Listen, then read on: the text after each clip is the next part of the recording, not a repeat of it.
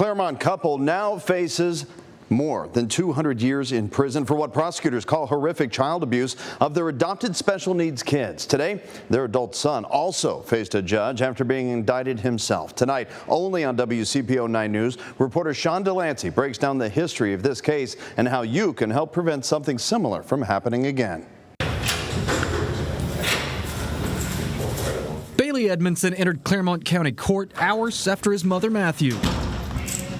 The pair facing new charges for what prosecutors called, quote, heartbreaking and horrific forms of punishment for Matthew and husband Charles Edmondson's 5 adopted special needs children. Withholding food to the point of starvation, withholding water, withholding clothing, being forced to stay in a basically dungeon room in the basement in only diapers. Prosecutor Mark DeColvey says that a flood of tips from the public led to the additional charges, despite neighbors initially telling me last week they were shocked by Matthew's indictment.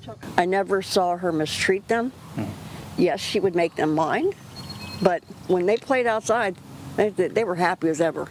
The Sheriff's Department says that this all came about because a different adult adopted son accused Charles of sexual assault in 2022. Now, I went through court documents from around that time and found that the probate court still awarded Charles guardianship of that adult son later that year. The docs show Charles told an investigator about his son's accusation. The investigator included it in his report to the court alongside an evaluation that the son was, quote, one of the most vulnerable people that I have met due to mental illness.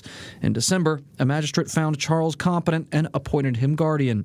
Charles was indicted based on that accusation a year later and eventually convicted. There are things that each of us can do to help these children. Tracy Cook runs Pro Kids in Cincinnati and says you can spot signs of abuse. Withdrawal, aggression, odd comments, extreme fear are all signals of potential abuse. People often hold back and don't report because I'm not sure. You don't have to be sure. Yeah. Cook says you just have to call your local Jobs and Family Services for help. A judge ordered Bailey Edmondson held on a $500,000 bond. He raised Matthew's bond to $1 million. Sean Delancey, WCPO 9 News.